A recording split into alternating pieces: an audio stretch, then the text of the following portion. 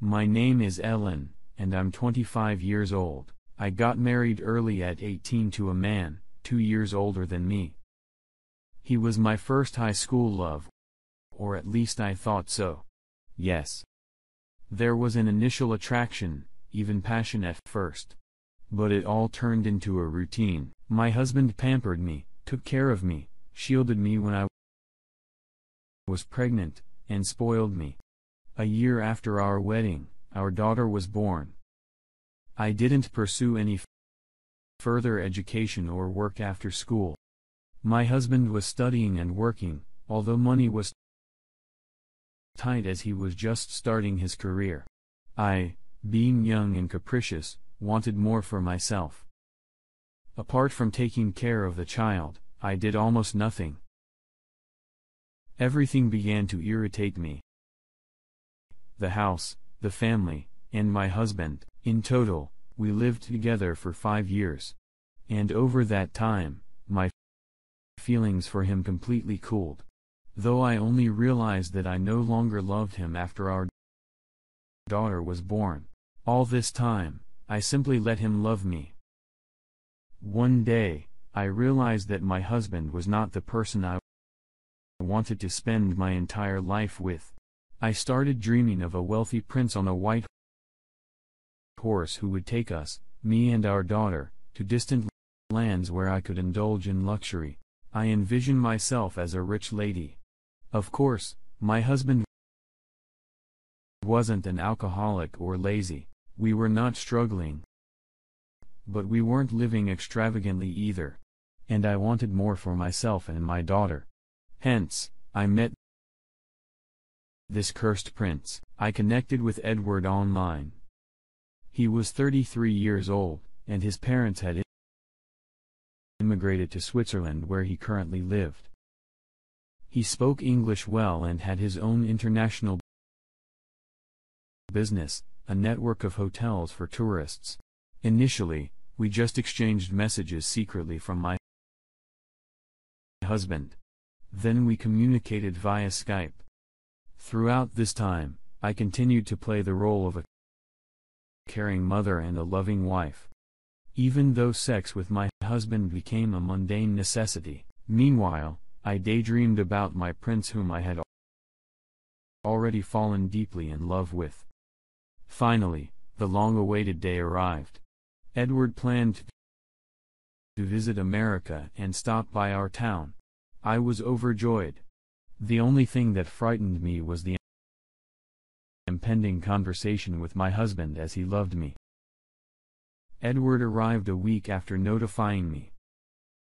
I met him at the airport, and he bought me a magnificent bouquet of flowers. We then went to a hotel where he booked a business class room. Afterwards, we explored the city and then returned to the room where everything happened between us. For the first time, it felt like I was living in a fairy tale. I spent 2 days with him in his room, turned off my phone, and at that moment, I thought of nothing but my happiness. After 2 days, Edward informed me that he had completed his business in America, was going back home, and was ready to take us, me and my daughter, with him, me as his fiancé. I immediately agreed, knowing that a decisive moment awaited me in the conversation with my husband.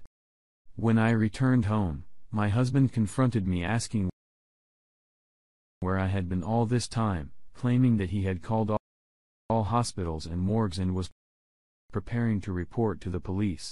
But then I told him that I was leaving him because I had met and fallen in love with another man. I said I was going away with him and taking our daughter. He begged me to reconsider. In that moment, he seemed so pathetic to me. I told him not to degrade himself, accept it as it is. All he needed to do was provide written consent for our daughter to travel abroad. He said that if I had made up my mind, I could leave, but he wouldn't give me our daughter. I threw a tantrum, called him a failure, accused him of depriving our daughter of a bright future due to his stupid jealousy and resentment. I tried to convince him that I wasn't taking his daughter away, that he could visit her during vacations and come to see us. We were even willing to pay for his trip. They could communicate via Skype every day, but my husband was adamant. I went back to Edward and tearfully told him everything. My beloved rushed to comfort me, suggested going without our daughter for now to explore and live with him for a month, and then return to finalize the divorce. He assured me that we would find a way to bring our daughter with us if necessary. He was ready to give money to my husband, and if he disagreed, we would find another way to do it without his consent. We could bribe whoever needed to be bribed, strip him of parental rights. If he interfered, in that case, he would never see his daughter again. I calmed down a bit and said that I still needed to go home and pack my things. Edward laughed and told me to take only my documents. As for the belongings, he assured me that he would buy everything for me upon arrival. I agreed. Let the old things, a reminder of my previous life,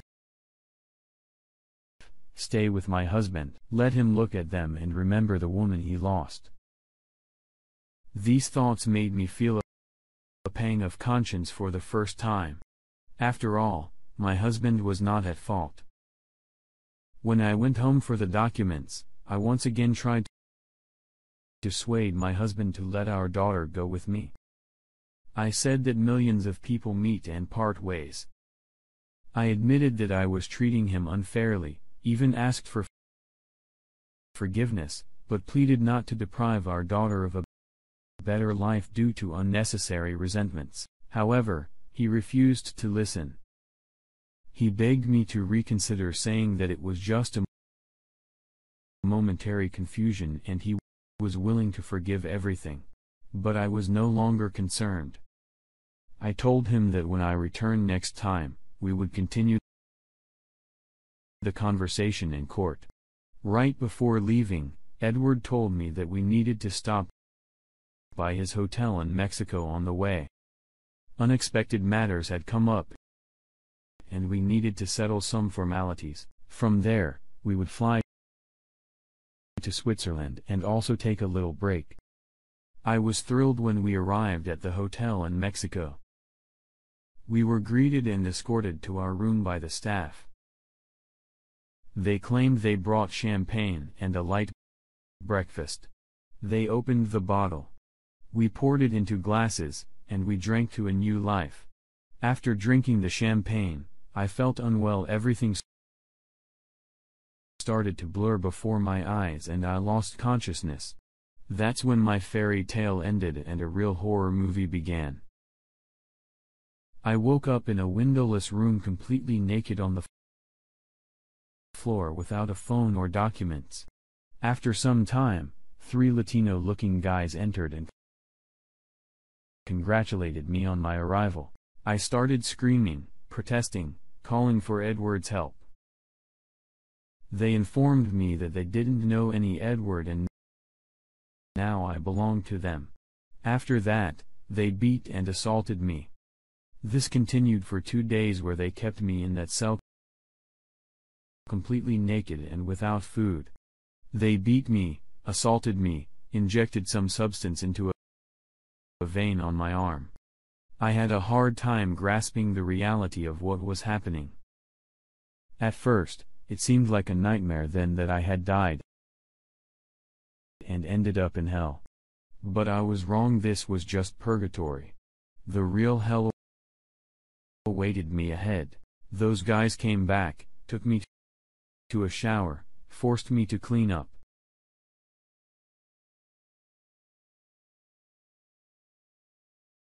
They escorted me to an office where a man around 45 to 50 years old was sitting.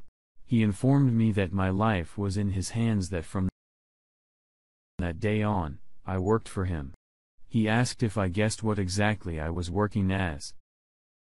Later, I found out that this so-called Edward was actually a courier who supplied beautiful girls for prostitution from different countries.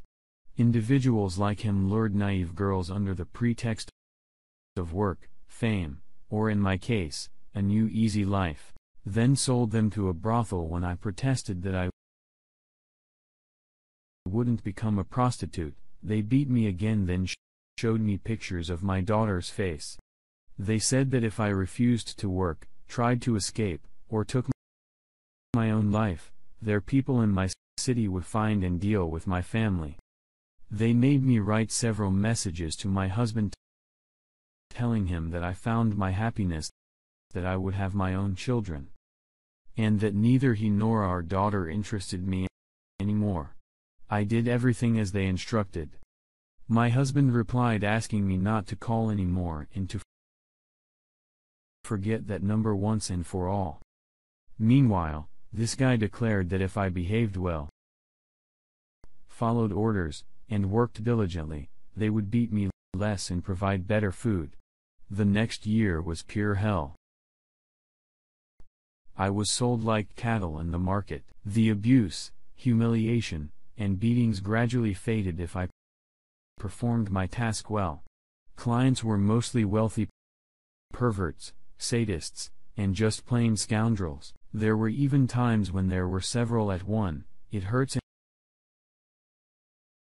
and disgusts me to think about it, but after a year, I finally managed to escape. Suddenly gunfire erupted in the brothel. Chaos ensued. People were screaming and running somewhere.